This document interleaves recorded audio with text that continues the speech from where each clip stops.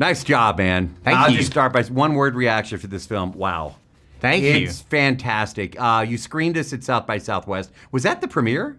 Yes, it was. Really? We'd only finished it like a month before that as well. But some of my colleagues saw it in Austin and they said, Dave, when you see this, you're going to be blown away. It exceeded expectations. Oh, that's great. Thank you. So how long have you been working on this? I think you've been working on it for quite some time.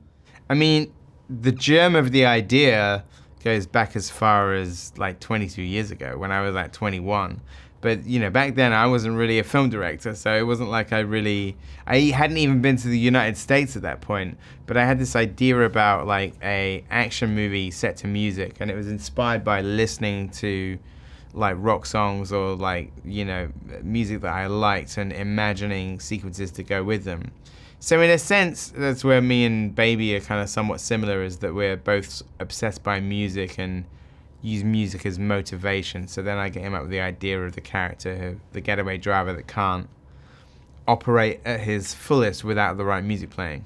Well, I was hoping it was that, not that you were robbing banks, because we're on camera, they're going to get you, bud. Joke. I have never robbed a bank, I swear. You mentioned the fact that it is so music intensive. How did that play into, some of your cast told me that when you sent them the script, you sent them headphones and to play the music along, which they thought was really cool. Never happened before, so that's true.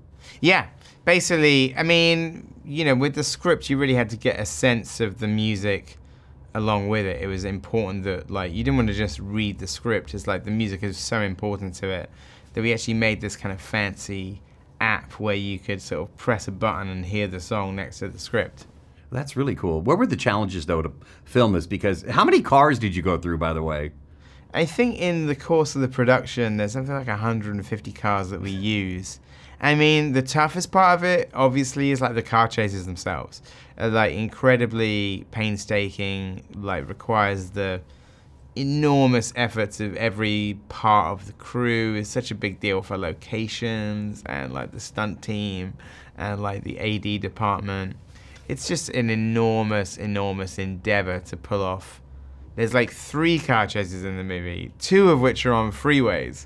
So it's a lot of work. And it's a lot of things that could go wrong, and it's also just kind of like, when you actually get your window to shoot those sequences, you've got to ace it. Like there's no going back, you know. I think like shooting on the I-85 in Atlanta, which is their major thoroughfare, you know, we had like 6 a.m. until 2 p.m. and then it's like the police kick you off after that. How proud are you of the movie? I'm extremely proud of it. I mean, it's crazy having thought about it for so long that it's amazing to me that it's no longer up here, but like in theaters.